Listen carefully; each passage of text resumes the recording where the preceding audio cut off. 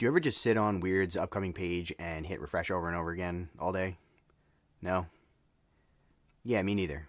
Well, great news anyway, because they actually recently updated the upcoming page and we got a whole bunch of first looks at some of the stuff coming in Ashes of Malifaux.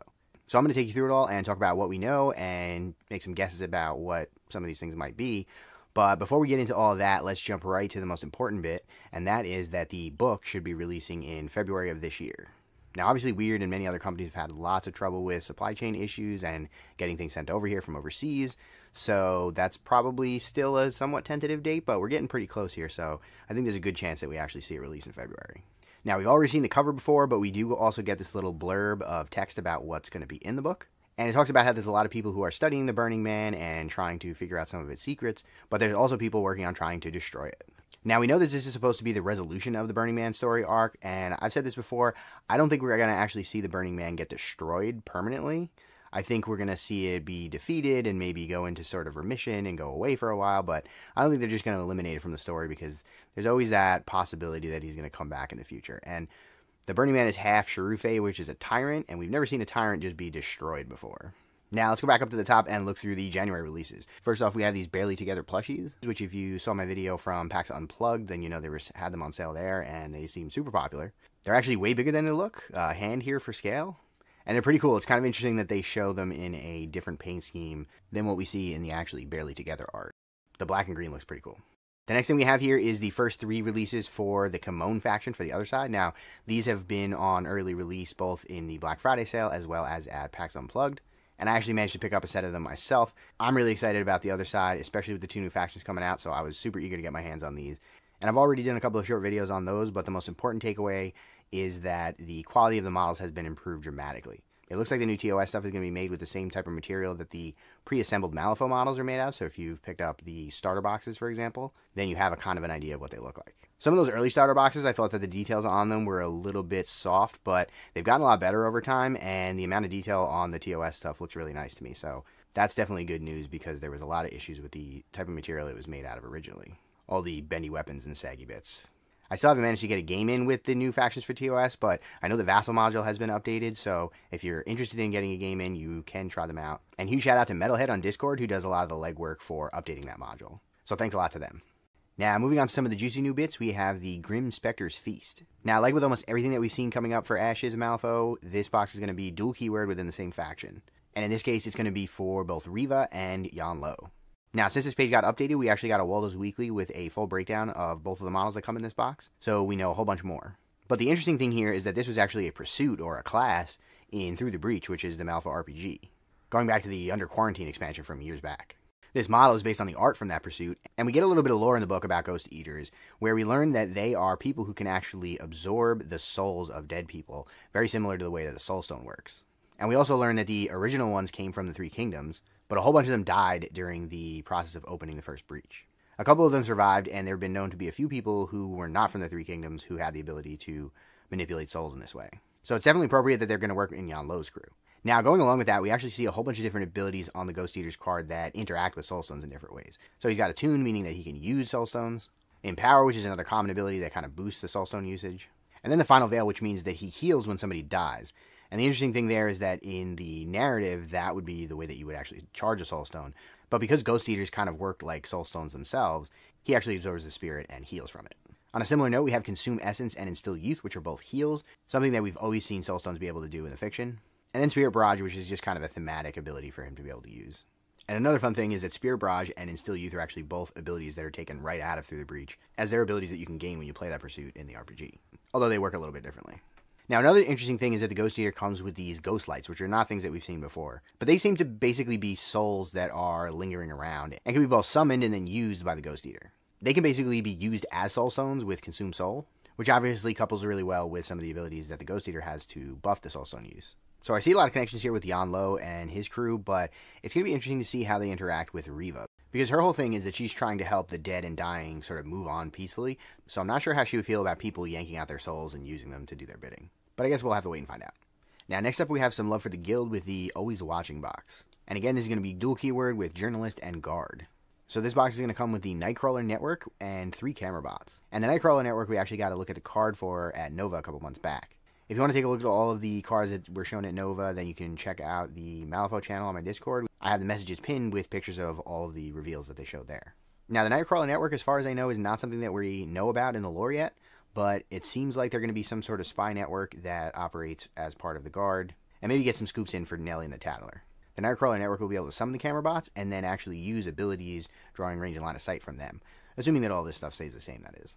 And then they have a whole bunch of abilities that allow them to manipulate ski markers, and do things like replace enemy ski markers with your own, which seems like it'll go really well along with a Nelly or a Dacial crew. Not much else to say about this one, except that the models look really cool. He's got a weird, like, Navy SEAL meets Doc Ock setup going on, and then all of the camera bots are disguised in funny ways, which will make them fit in really well with Nelly and the rest of her crew. It seems like there's going to be a little bit of a push towards getting every faction a cheap summonable minion that can do different things, like we've seen with Drudges or Mindless Zombies in the past, so it'll be interesting to see if they carry that over to the rest of the factions and what they're going to get that works in a similar way. Next, we're going back to the Resurrectionists for the Ferryman's Toll. Now, this is something that was shown in Waldo's Weekly a while back as well, and this is Carrie Zotico and the Ferryman. So this box is actually based on a Through the Breach Penny Dreadful that was put out years ago. So we actually know quite a bit about Carrie Zotico's backstory as well as the Ferryman. Now, if you want to get the full story, I actually ran that adventure on my channel with a bunch of members of the community, and it's up on the channel as a full playthrough, so you can check that out if you have 3 or 4 hours to sit down. It was a really fun adventure, so I do recommend it. But if you want the TLDR, Carrie Zotico had a ship, and she was working with the Arcanists to move some material around. But at some point she realized that smuggling dead bodies to Resurrectionists was actually much more lucrative. Now, corpses aren't always so easy to come by, so Carrie had to come up with a creative solution.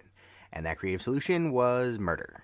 She actually made a specialized undead, the Ferryman, to go out and hunt people on the river and bring back their bodies so she can go off and sell them. Now, major spoilers for the Penny Dreadful, but the Indian at the party actually investigates and then winds up tracking her down and killing her. Or at least that's one of the possible endings, but based on the fact that she used to be living and now she looks like a ghost, it seems like that's probably the canon ending. The Ferryman itself also got a pretty cool upgrade because it used to just look like a kind of generic undead, and now it's this cool thing that looks like the bow of a ship. I think it was always pretty obvious that this was going to be part of Kurai's crew, but it was always kind of up in the air as to what the other keyword would be. But I think Tormented makes a lot of sense, because they have a lot of these sort of undead and ghostly forms that are kind of out for revenge. Now, Q1 is definitely going to be the quarter of the Resurrectionists, because the next box that we have is also going green. So this one is called Abracadaver, and the fun thing about this box is that it's full of gremlins, but nothing in it is actually Bayou. It's all Resurrectionists. Specifically, the models here are versatile models for the Resurrectionists, so they don't necessarily go specifically with one keyword. And Ezekiel is a character that we also saw back in Nova, so we've gotten a little peek at his card already. Now, he looks like he's dressed like a Bokor, which are the necromancers from the Bayou, who tend to live around Kythera, where they've gotten a bunch of the Grave Spirit's energies and started doing weird magic. So it's no surprise that this guy's actually a summoner, and he works with the Mindless Zombies. Which is why we're also getting 5 new sculpts of the Mindless Zombies in this box, and they're all gremlin-based. Now, this is something I wasn't expecting, but I think it's a really cool idea to get new sculpts of the Mindless Zombies and to base them on something other than humans. I think it would be cool if they did stuff like this more often, similar to the way they did a Deva that looks like the shadow of a Nephilim recently. Now, shout out to everybody on the Discord who was scrambling to try to figure out what the lore connections and the real-world inspirations were for all these new models as soon as this stuff posted on the website. And Spanner Rider mentioned that these models might be based on horror movie villains. Now, I'm not really big on horror movies, so I don't really see it here, but let me know if you recognize any of these gremlins or the inspiration behind them. We know that folks at Wyrd are big fans of horror, so I wouldn't be surprised if that was true. Now, next up is one that I'm super curious about, and it's called She of Two Skins. The models in this box are called Sightless Snow and Cedra, and they go with Marcus and Rasputina. Now, the question here is this Snow as in Snowstorm, the former Silent One who had all kinds of bad December stuff happen to her? It seems like it probably might be, but then the question is, why did she lose her sight, and what is this strange Cthulhu reindeer that she's running around with? I'm really curious to know what's going on here, and I hope we get some actual narrative that explains what the connection is with her, this animal, and Marcus and the rest of Chimera, because we haven't really heard much from Snow in a while in the story. Now, the other interesting question will be, if this is Snow, will you be able to hire Snowstorm and Sightless Snow into the same game? My guess is no. If they're the same person, you can't have 2 copies of them, but I'll be curious to see how they handle that. Maybe this is the first that we're seeing of henchman titles? Question mark? Probably not, but a guy can dream. Next up, we have the Crook skins from Mimic and Savage. And you might recognize these guys because White Eyes was a model that came out last time. And these things look kind of similar to him. And the reason for that is that White Eyes is actually a Crook skin. These are the generic versions of that model, if you will. Shout out to Swarmlord for pointing that out. And we know from the Through the Breach augment that Crook skins are feral mimics that sort of haunt other Neverborn. They creep around in the less populated areas of the Knotwoods, and they have limited ability to transform, but they're actually boogeymen for the other Neverborn, which is interesting because any monster that the monsters are afraid of has to be pretty terrifying. And these things are pretty ugly, so it makes sense. Next up, we have Bloodletting for Returned and Swamp Fiend. And in this box, we get the Leech King and 2 giant leeches, which are really horrible and really awesome looking. Now, the Leech King we've never met before, but the giant leeches are actually from Through the Breach. What do you know? The Into the Bayou book actually had Bayou leeches, and they were height 1 in that game, which is equivalent to size 1 now. But I think based on this picture, they've had a little bit of a growth spurt. Now, interestingly, in the little fluff bit that we get that goes along with the Bayou leeches, it mentions that there's sort of rumors of much bigger versions of the leeches, possibly as big as the size of a large dog. But again, based on these renders, this looks more like it's bigger than a human, so I guess bad things happen. But really cool looking model. It kind of reminds me of a creepier version of the Sandworm. And I'll be curious to know what the Leech King's relationship is with them and how he interacts with them. Both from a mechanical standpoint and from a narrative standpoint, of course. Next up, we got Old Hob, again, for the Resurrectionists. This one is versatile, so it doesn't go along with any specific keyword. And this is interesting because we used to know this, at least the image of this model, as the Plague Picker.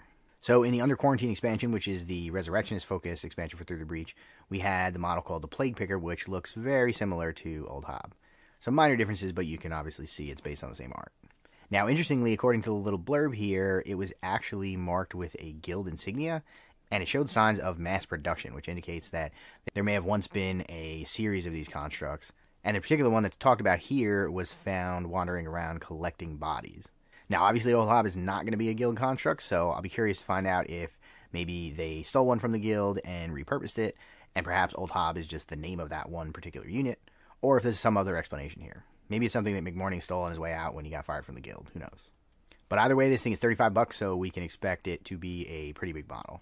And I always love getting big zombie robots, so I'm excited to see it. Next up, we have Prey Slain for the Explorer Society. And it seems like this one's going out to the Bloodborne fans out there. This is going to work with Apex and Cadmus, and we have 2 models in here, Cainhurst and the Ahul. Now, if you're not familiar, Cainhurst, spelled with a C, is a castle and a location in the game Bloodborne. And Prey Slain is also a big thing in that game, so there's a clear connection here. And in addition to that, the attire that this guy's wearing, clearly inspired by Bloodborne, so also really cool. Now, I'll be curious to see if there is a sort of antagonistic relationship between Cainhurst and the Ahul, like you see with Lord Cooper and the Runaways, where maybe they'll have some sort of interaction where they can fight each other and you get some sort of benefit. But I think it's more likely that he'll probably just be controlling this thing in some way. Another thing that I noticed here is the Cain and Abel connection. Cainhurst and Ahul. Kind of sounds like Cain and Abel. So I wonder if there's going to be any sort of mechanic where if you kill one of them, the other one comes out to get revenge against you. That would be another really cool, subtle little detail. But as we've seen with most of this stuff so far, the Ahul is also a creature from the bestiary and Through the Breach. So this one also comes from Into the Bayou, and we get an image of it here that looks pretty similar to the new art. And we get a little bit of info here about how they live in the bayou, they have excellent hearing, and they feed off blood. So really wholesome and wonderful stuff. Now, I did also want to mention that an Ahul is actually a real cryptid in real life. Well, real cryptid, you know what I mean. They come from stories in Indonesia, and they're basically a combination of a bat and a monkey. It's pretty horrifying stuff, but it's also really cool, so you should check it out if you're curious. And last but not least, we have Noxious Atmosphere, which works with the Free Core and Plague. They're going to have 2 types of models inside, the Tunnel Rats and the Fumigator, aka the Disease Containment Unit. You didn't think we were done with Through the Breach, did you? They got all this great art just sitting here unused. Why wouldn't they use it to make new models? So this time the model's from Above the Law, which is the guild expansion, and interestingly is another one that sort of seems to have switched factions in the transition over to Malifaux. According to what we know, the Disease Containment Unit was used to stop the spread of mosquitoes throughout the city, but eventually when the Piper's Plague began coming back, they sort of got repurposed to trying to slow the spread of that disease. Now, maybe some of these guys abandoned the guild like the Free Corps did originally and went and signed up, or maybe they're a whole new thing that's just sort of based on the same idea that the guild had. But either way, clearly inspired by that. And this is another one that we got to peek at Nova, and if the card stays the same, it's going to be pretty interesting. It's got a really cool gun here that does blasts on every step on the damage track and gives out poison. Now, the Tunnel Rats we don't know about, but it'll be interesting to see how they interact with the Fumigator and why they seem to be working together. But we could just kind of take a wild guess here and say that they're probably going down into the sewers to find any traces of disease that might be down there. So that's all the news we got so far for the release for Ashes of Malifaux. Now, the releases run from January through March, and as a reminder, the book is coming out in February, so as soon as that drops, we'll know everything there is to know about what's coming. And if you're eager to know more, then I've done a couple of videos speculating about some of the things that Wyrd might pull up from both Through the Breach and the wider lore that we could see appearing in Ashes of Malifaux. So definitely check both of those out. I'm super excited, and I bet you are too, so drop a comment below, let me know which of these models you're the most excited about, and do you have any pet theories about what they mean for the lore or for the mechanics of the game. Before you go, don't forget to drop me a like and subscribe to the channel so you don't miss any of my upcoming content. Check out all the important links in the description, including the merch store, the Wyrd affiliate link where you can shop through Wyrd's web store and support the channel, and a link to the Patreon where you can get early access to videos, ad-free videos, as well as access to polls to vote on upcoming content, and extra entries into the giveaways that I run occasionally, and all kinds of other stuff, so definitely check that out. On that note, huge thanks to the Extremely Cool Kids tier on Patreon, the Steam Powered Scoundrels, Dogmatize, and Devin, and thanks for watching.